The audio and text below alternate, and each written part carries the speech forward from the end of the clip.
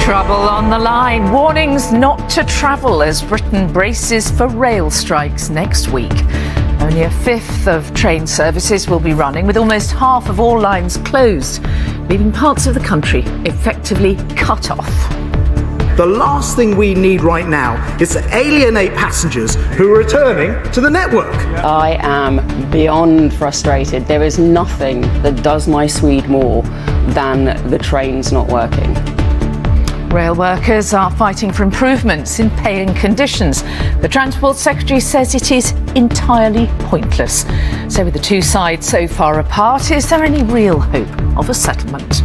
Also tonight, talking tough in the Rwanda row, asylum flights haven't stalled, insists Priti Patel, despite yesterday's non-starter, while the illegal boats keep on coming.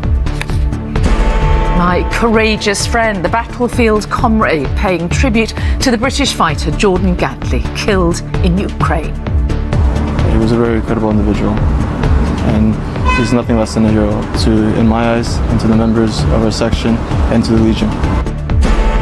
Charges over the Yorkshire Cricket Club racism scandal after the sports bosses act on Azim Rafiq's allegations. Flaming June, fun in the sun, but health warnings too. On this, the hottest day of the year so far.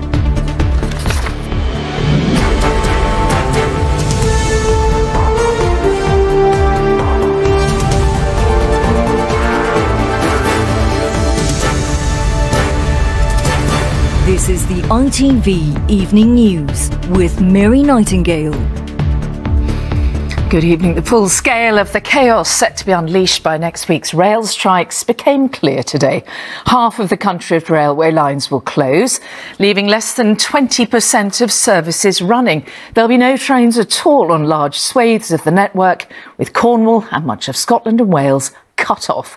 And while the strikes are planned for Tuesday, Thursday and Saturday, Network Rail admits it will mean 6 days of disruption.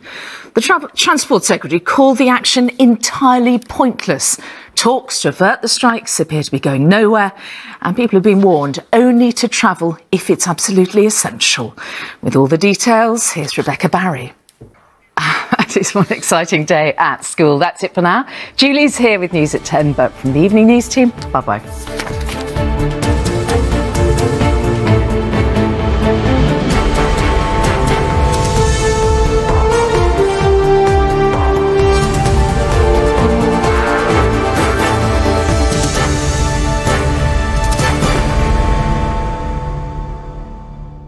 Think you could ride in the Tour de France?